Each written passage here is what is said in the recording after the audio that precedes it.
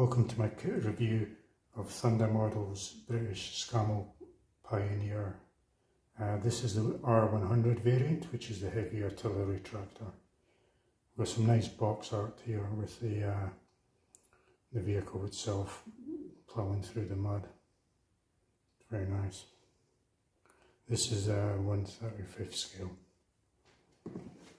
Going around the box, just a bit of blurb about the vehicle itself.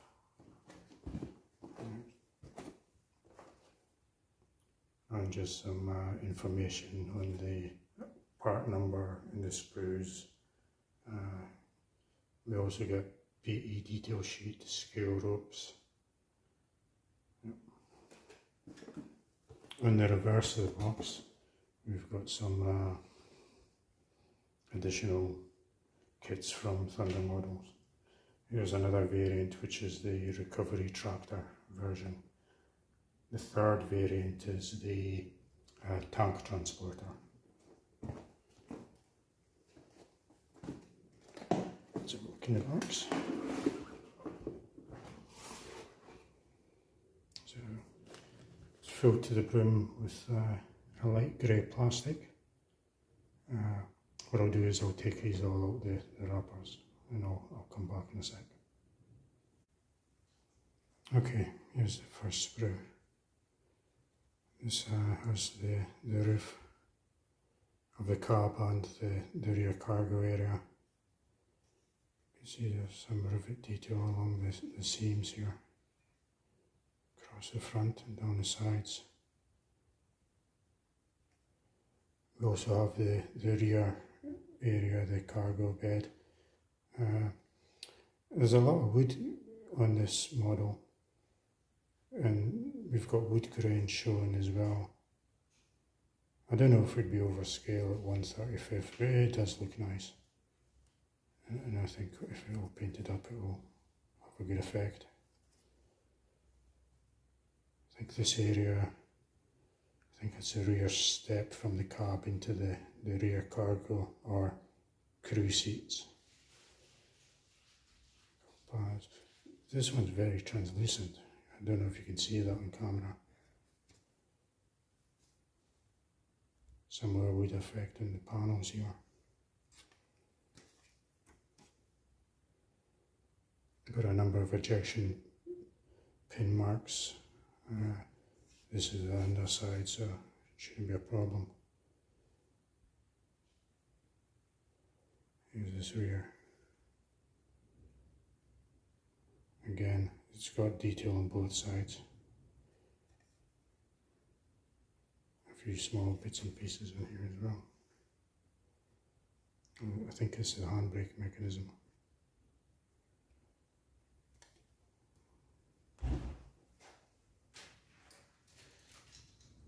The next sprue, appears to be a double up here. So we'll just look at that. This is one of the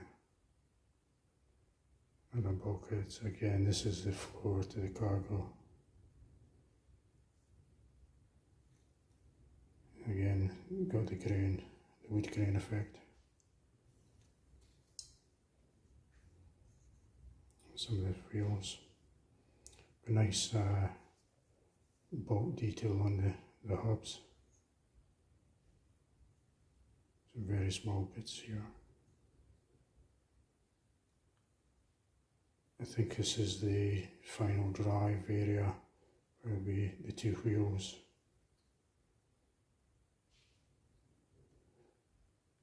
Possibly seat pads.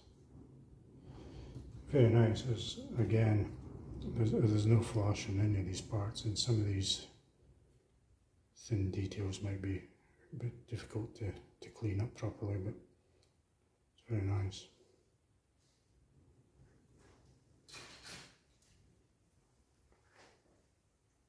The sprue's got some suspension and engine details again. Just noticed how translucent some of this is.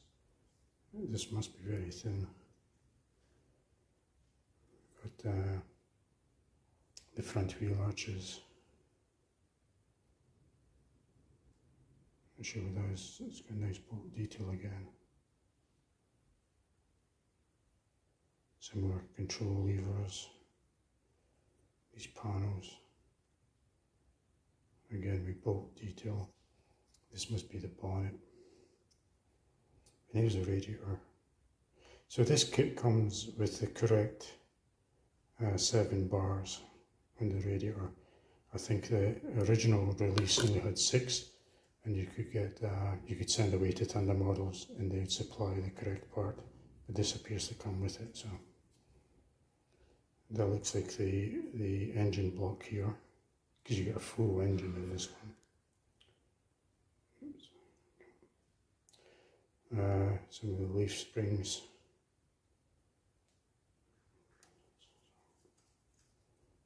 You can see how thin this is.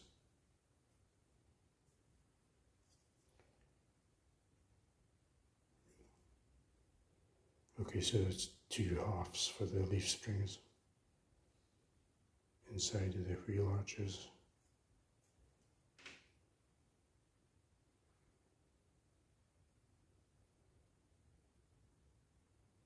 Very nice.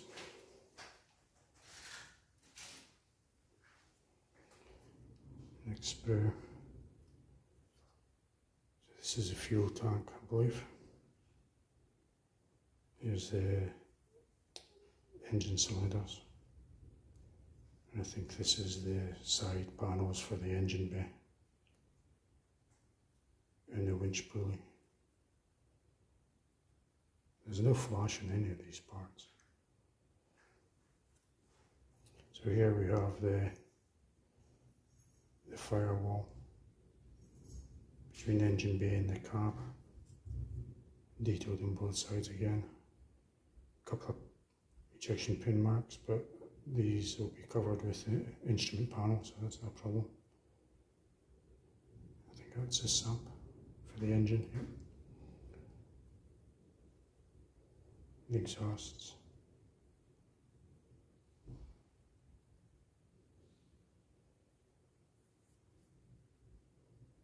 Some small control levers. Again, very fine detail on these.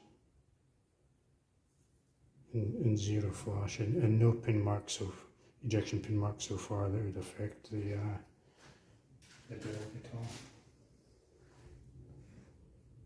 This is the cab floor, again with wood grain.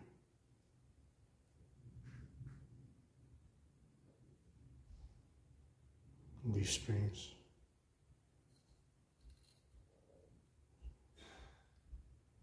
Some more finer details.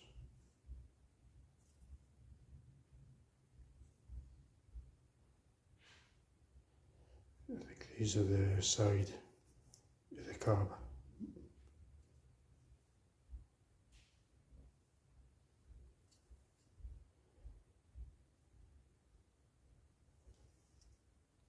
Some pins there.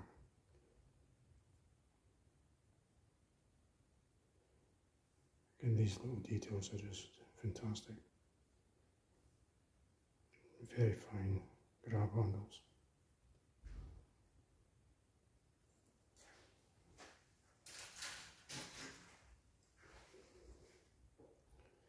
So this one's got these chassis rails.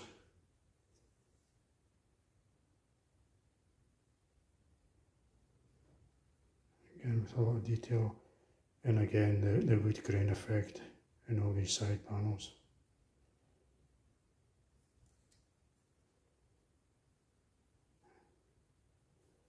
Again, some more really fine details here.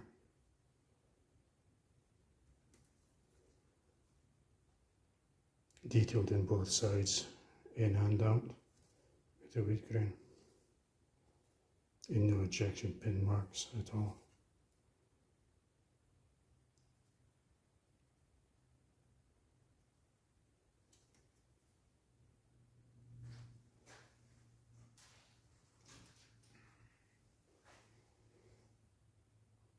Smaller sprue with some details here. I believe that's the engine area. pulleys for the winch, and controls, I believe, or no, that's sprue gates.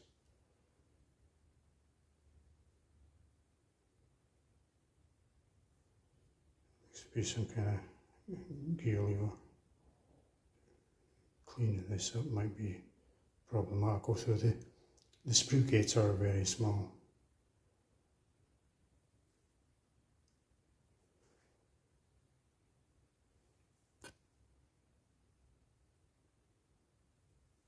Pulley guide rollers.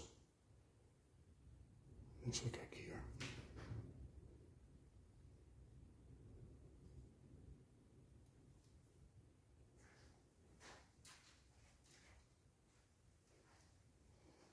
Okay, this sprue's got all the engine detail by the looks of it. Again, the cylinder bank.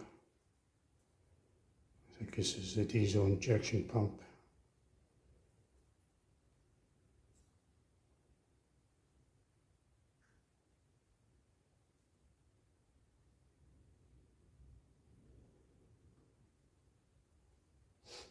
Bell housing.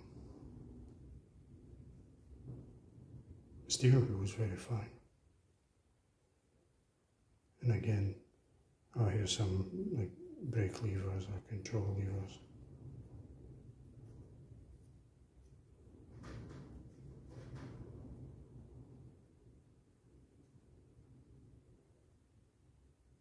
Some more small details.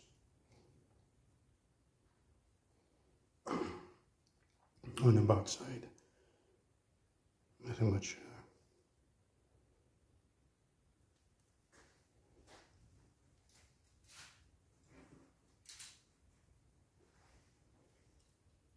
So got two of these sprues that are the same. These are all the wheels.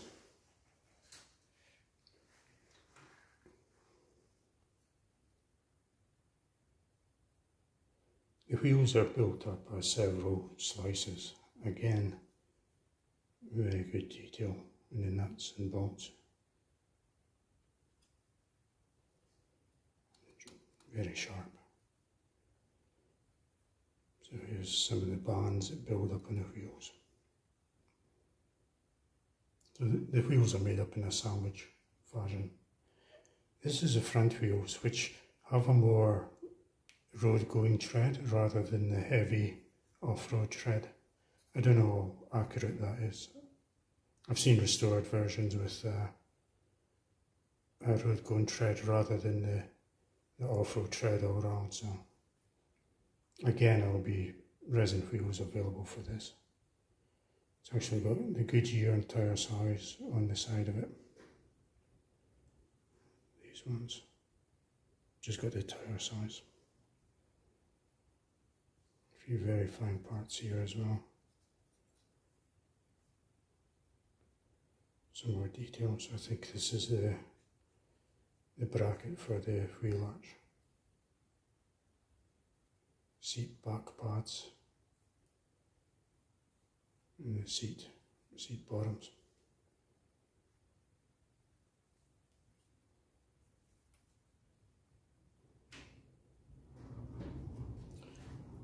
That's all the screws for the clear parts. I won't take them out of the bag, they're just flat. For windows and headlight lenses.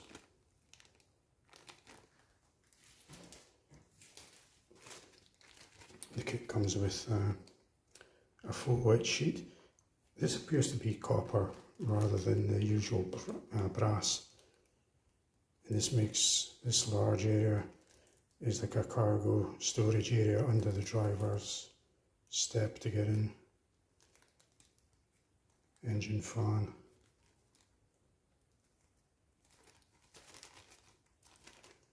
We'll open up, we'll get some chain as well. I think that is wrapped around the front. Some thread for the winch. I think that's spacers for the wheels. And some decals. Not again, because it's the type of vehicle, there's not going to be a great deal of decals for it.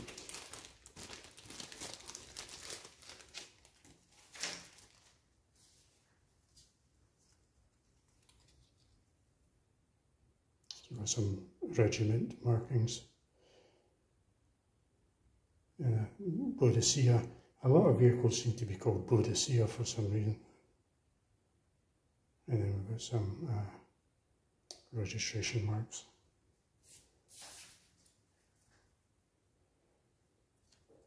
Should have some more of these as well.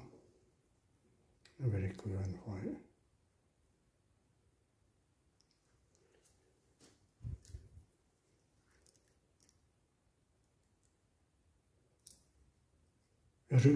It looks brass under the camera, but it's actually more copper.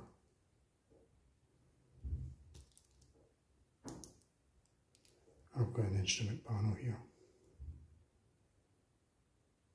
A few other little bits and pieces, window wipers. Okay, we'll have a look at the instructions in the colour callouts now. Okay, here's the colour callouts. We get 4 versions. This first one, there's no detail. This one here is 1st British Army, 54th Heavy Artillery Regiment with 7.2-inch howitzers, Operation Torch 1942. So this one looks, with the numbers and the plates, to be a real vehicle. I think this is just a made up version. R100 captured in German service summer 1943, just in the usual German grey. And then here's an unknown unit in France, 1944.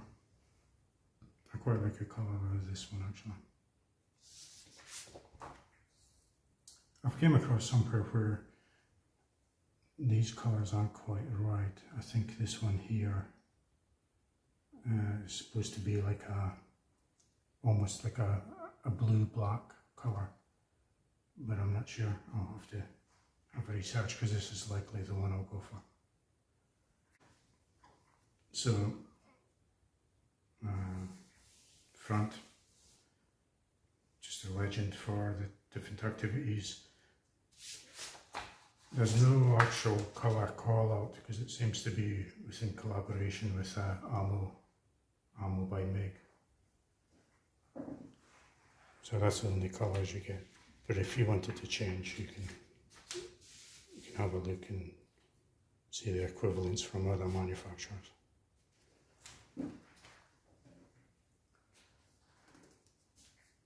A bit of history about the vehicle.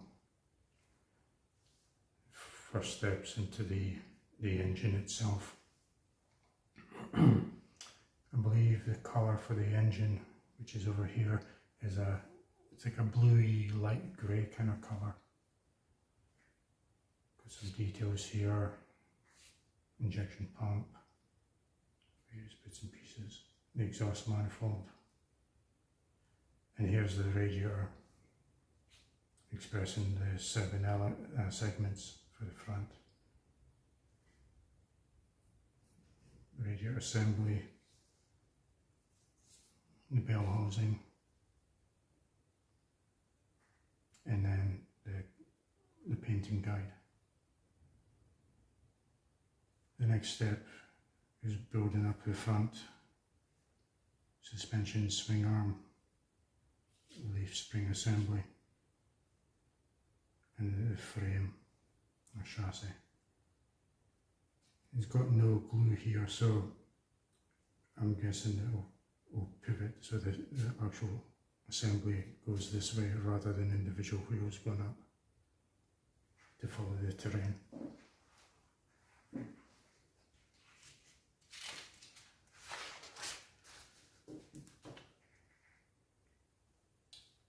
Step 3, still on the chassis area, so that's the leaf spring for the front tool hook. Must be like a shock thing, so pulling. Gearbox assembly for step 4. And then step 5, the pulleys and guide rollers for the winch cable. Into step 6, we've got the installation of the engine and the gearbox onto the bell housing and a few details. And then the rear of the chassis, installing the winch and the frame rails. Here's the winch itself.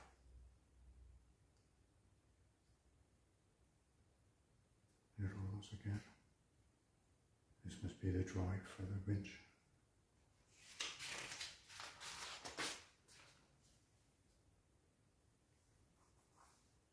Continuing on with the rear springs, some air reservoirs. There's 2 of these. This is for the brake system. Installation of the pulley. So there's quite a lot of sub-assemblies here. I got some drive shafts going in. The U-bolts and plates to hold the leaf springs in position. They're all fully detailed as well.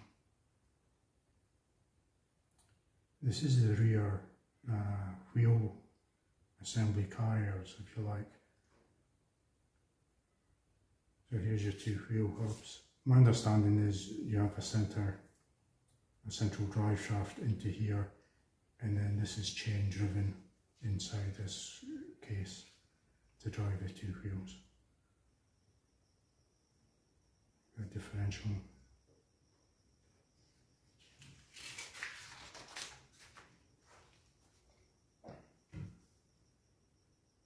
Yeah, so you don't glue this pivot point through, which essentially would be the drive shaft from the diff, and then this will allow that assembly to rock up and down to follow the terrain again.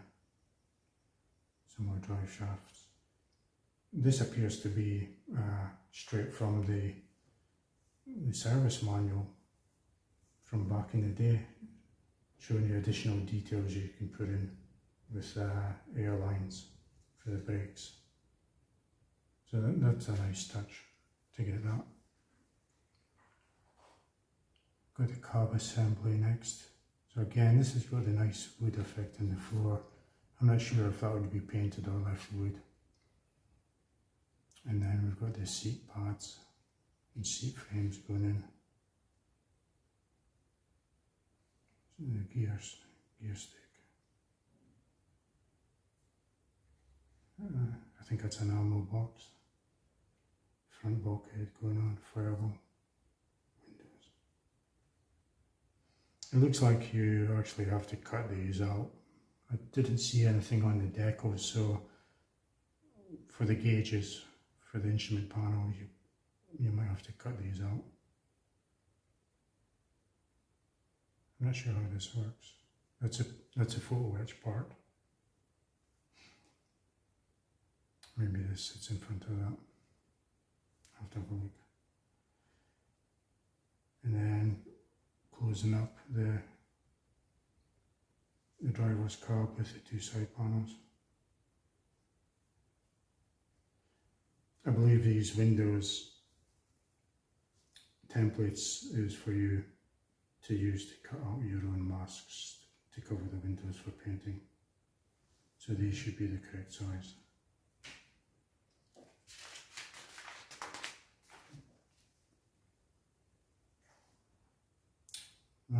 19 now installing the car body onto the frame.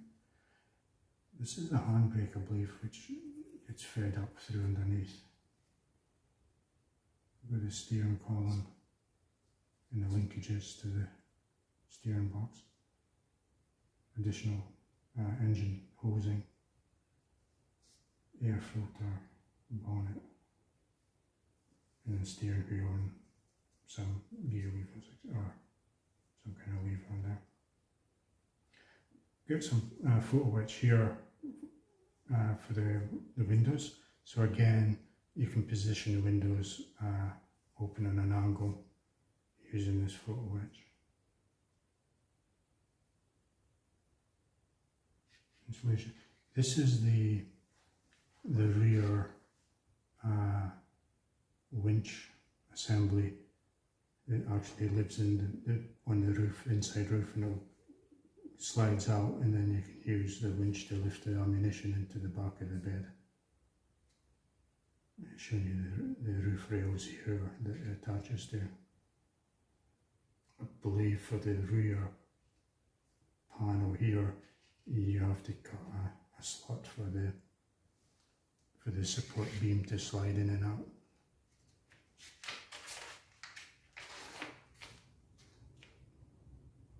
Oh, here we go. So it shows you in the extended position, and the chain that was supplied would wrap around this and hang down. This would be what you'd use to winch up the ammunition, 7.5-inch shells, I believe. And then you've got a little stop to keep it in place. So this is the interior. Okay, so you can load up the back, and people can actually sit here as well. Also, it looks like this area here has the additional crew member seats. Continuing on with the rear bed, underneath frames. Okay, so you can come in through the driver's side, through the opening here, and into the crew cab, and then into the, I guess, the ammunition bed itself. The roof going on, just giving you the options for the lifting pulley assembly. So here's the cut you have to make yourself. I think I'll have it extended with the chain hanging down. I have seen aftermarket resin cradles with 7.5-inch shells in them, so it would be good for a diorama. Finishing off some of the remaining panels here. That's a door actually. There'll be a door into the crew cab as well, with the access ladder, front wings in the brackets. So this is the tyres or wheels I was talking about. All are made up of five components. Fuel tank going on, and then we're into the small details: wing mirrors, photo etch, window wipers, and here's the chain for the pulley. Apparently you have a couple of different options depending on the rotation of the wheel. You can pick 2 different patterns. I don't believe either of these are correct. I think they had a more aggressive tractor-like pattern. Rear mud flaps, which is photo etch, access ladders, a couple of brackets. This is the big PE section here, which forms a basket for storage underneath the driver's side of the cab. And that is it. So on the whole, it's again another very nice kit. There's 0 flash in any components. There was a few injection pin marks here and there, but really none of it would be visible or in the way. So yeah, it's another great model that I think will build up into a really nice one. I think with some weathering for, like in this example, with mud and splashes, I think you can get a really good diorama going with this. Thank you for watching.